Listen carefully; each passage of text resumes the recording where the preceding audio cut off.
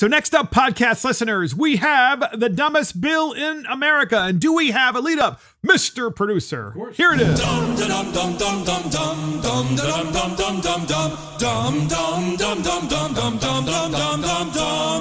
And it's the dumbest bill in America. And it is from Montgomery County, Maryland.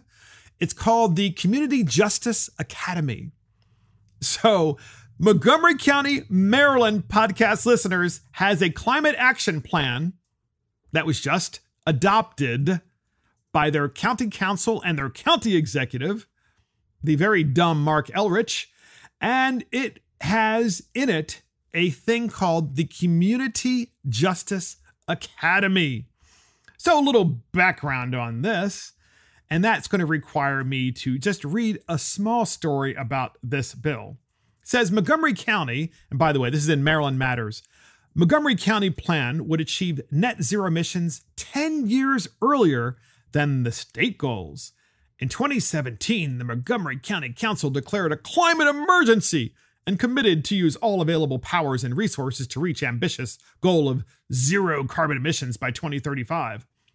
When the council set the goals for addressing greenhouse gas emissions, we did not know how we were going to achieve them. We really didn't know, Montgomery County Executive Mark B. Elrich, Democrat, said during a news conference earlier this week. Between 2015 and 2018, Montgomery County's greenhouse gas emissions declined by 3%. So they were already declining, as they are across the country, by the way. Elrich was one of the council members who led the 2017 climate resolution effort. Now, 4 years later in 2021, as county executive, Elrich has unveiled a 300-page plan to get to zero carbon emissions by 2035, which is, he said, the most ambitious climate goals in the country. By the way, that is true. These are, no doubt, by a county government, the most ambitious climate goals of any county government. It engages every aspect of human life that you can possibly imagine. Montgomery County's Climate Action Plan lays out 86 actions that would get the country to reach its goal, and officials plan to start working on 75 of them this year. So there are 86 action items, and they're going to do 75 this year. So they're going to spend a ton of money on this plan. But that's not what all the plan does. The plan also has, get this, podcast listeners, you're not going to believe it.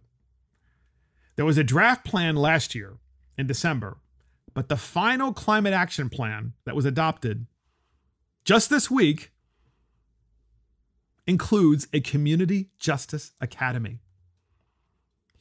What the heck is a Community Justice Academy? A Community Justice Academy includes community ambassadors who will be responsible for educating their neighbors about climate change and encouraging their neighbors to reduce their carbon behavior. So you're going to have people knocking on your door who live in your neighborhood, and they are going to be working for the county government as ambassadors to tell you how you should be running your life in every aspect of it. Because let's face it, according to the left, climate change includes everything under the sun, and they can basically control you under the guise of climate change. So here's MyMC Media, which is Montgomery Community Media. We have a clip from them. And here is, I believe, the Montgomery County Executive Mark Elrich on the climate crisis and the emergency. Here it is. We've got to treat this kind of like we treated COVID, with the same level of seriousness and the same level of urgency. So we have to treat it. That was Mark Elrich, by the way, the county executive of Montgomery County. We have to treat this like COVID with the same level of urgency. So if we treat it like COVID, does that mean we're going to send all the climate zombies to nursing homes? Just a curiosity. I mean, I'm just curious. Maybe that's what we should do. So here's Montgomery County's climate goals. They spell them out. I think this is kind of the media and Elrich kind of combined talking about it. We have that clip, and here it is. Montgomery County's climate goals are to reduce community-wide greenhouse gas emissions by 80% by 2027 and 100% by 2035. The plan outlines 86 climate actions, and the county plans to act on 75 of those in fiscal year 2022. Recommendations focus on reducing emissions in energy, buildings, and transportation, reducing climate risk, and centering racial equity, among other recommendations. Leaders said it will take all county residents to make the plan successful. So what does centering racial equity mean?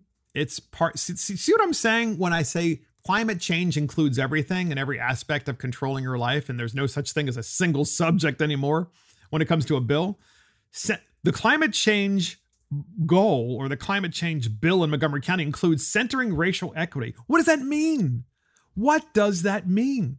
What does that have to do with the so-called climate emergency? I don't know. But they certainly have this Community Justice Academy. We're going to have people knocking on your door like little Marxists, as they currently are in much of Montgomery County. Not all, but most, because that's the way they're taught in the public school system, by the way. They're completely and utterly in Montgomery County brainwashed about this particular subject matter, and they're incapable of thinking independently, not about whether there is or isn't a climate crisis, but actually asking, what is climate change? How do you define it? And then let's go single subject at a time and see if there is a problem on a subject by subject basis, and then trying to fix it. But that's not what they want to do. They just want to tax you and try to control your life. So here's Mark Elrich, subtly referring to his Community Justice Academy, which we're now going to talk about. That's the big part of this bill. Listen to how he refers to this.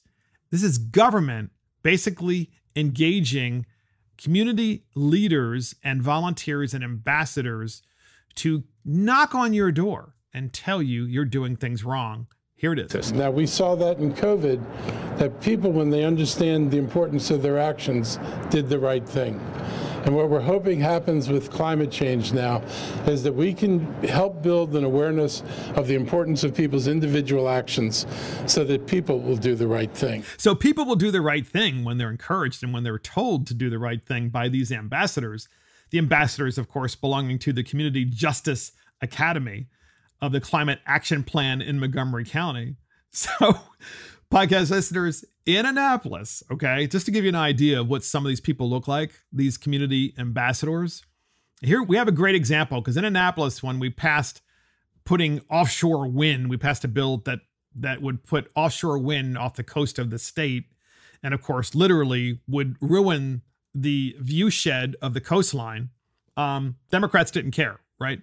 Because it's wind, it's clean energy. And because it's clean energy, there's no side effect. Nothing's really bad about it. And they're going to put all these massive wind turbines right off the coast of Ocean City so that you could see them from this beautiful beach where everybody vacations. So many people vacation in Maryland.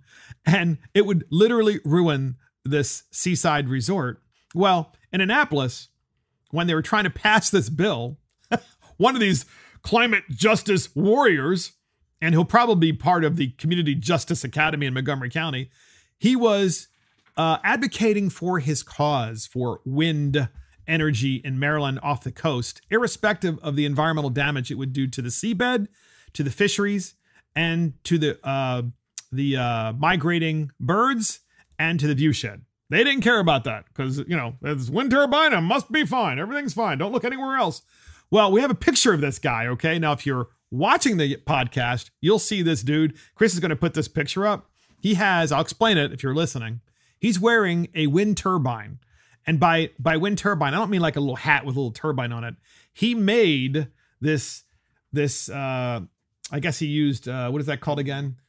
Tin foil, and put tin foil hat, right? He put tin foil around this tube, and the tube looks like it's a solid 5 feet tall, maybe 6 feet tall. So it comes up from his head, this tube, and it's all tin foil, and it's like this thick, this wide, and then the tin foil at the very top, of course, is this massive wind turbine with these huge blades that look to me like they're 2 feet to 2.5 feet in diameter, and they're 3 blades, and it turns, of course. So this is the kind of person that comes to a state capitol to advocate for these types of bills. And that's the kind of person that's going to come to your house, the front door of your house. And they're going to say to you, sir, why don't you have a composting toilet? I'm part of the Community Justice Academy, and I'm an ambassador. And my understanding is you don't have a composting toilet. Your neighbors do. And you're like, well, what's a composting toilet? And you're like, well, did you see the movie Why Him? They've got one there. You got to be just like that. Another community ambassador. Sir, I've noticed that you use a trash can. You're causing a climate crisis. Or, sir, you should put solar panels on your roof. Well, that's to be expected, right? Because you have to have solar panels on your roof. After all, it's your roof. You don't get to decide what's on it anymore, even though you pay taxes on the house. Or, sir, why do you drive an SUV? By the way, how would you respond to that, Chris? Like someone came to your house and said, sir, why do you drive an SUV? I'm a climate ambassador, part of the Climate Justice Academy, as they call themselves. To get to my job? No, it's like, why don't you drive an electric car? Why don't you drive a small car? That's what they're trying to get you to do, right? Or, sir, you're cutting your grass too much. Or, sir, I can see you must have a really high water bill because I've noticed that you have an irrigation system and you're watering your grass, and that shouldn't be allowed. This, ladies and gentlemen, is exactly what these individuals are going to be empowered to do, because this is the government training them, indoctrinating them. They've already been indoctrinating them in Montgomery County from K to 12, and then they get out, and then they indoctrinate them further in college, and then they send them out, these ambassadors, to your front door and tell you how you need to live your life. And by the way, the bill also includes training in public schools for the same purpose. Training little zombies, climate zombies, for Mark Elrich. So if you podcast listeners want to say, oh, well, it's because Mark Fisher doesn't believe in climate change. Well, let's have an argument about that for a moment. Let's have a discussion. And we'll talk about that some other time because I know we're running out of time. But here's the discussion. And we've talked about it before. And that is, if you think there's too much CO2 in the atmosphere, then we should be going to nuclear energy. It's clean energy.